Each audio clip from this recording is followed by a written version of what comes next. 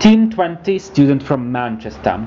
When I was a teenager, I went on holiday with my parents to Brittany in France. My parents rented a lovely house on the beach, and the weather was great. But I was 17, and I didn't want to be on holiday with my mom and dad and my little brother. I wanted to be with my friends.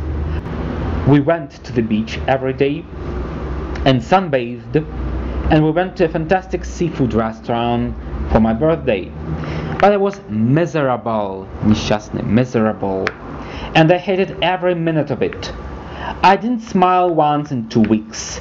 What really made me furious was that my parents let my older sister, who was 19, go to Spain with her friends.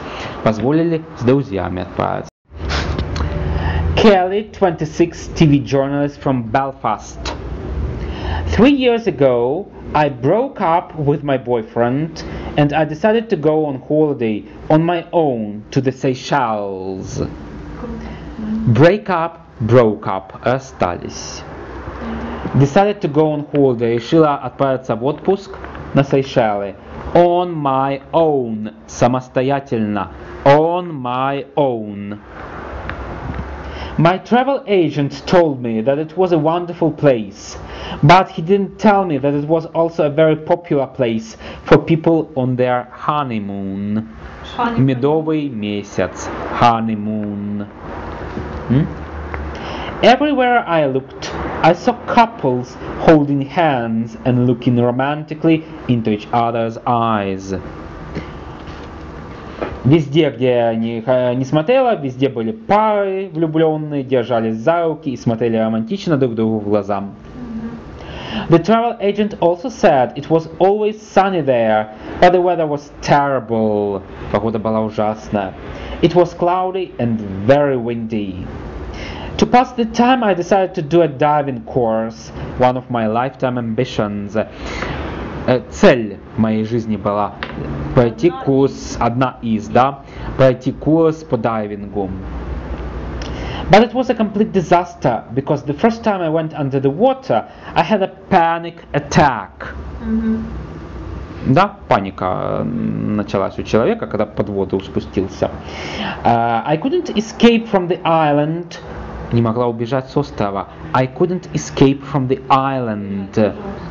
So I spent an incredibly boring and expensive 2 weeks in paradise. Провела невероятно скучный и дорогой отпуск в раю, in the paradise.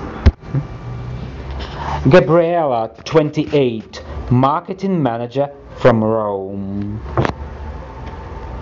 I'm from Rome, and the summer here is really hot.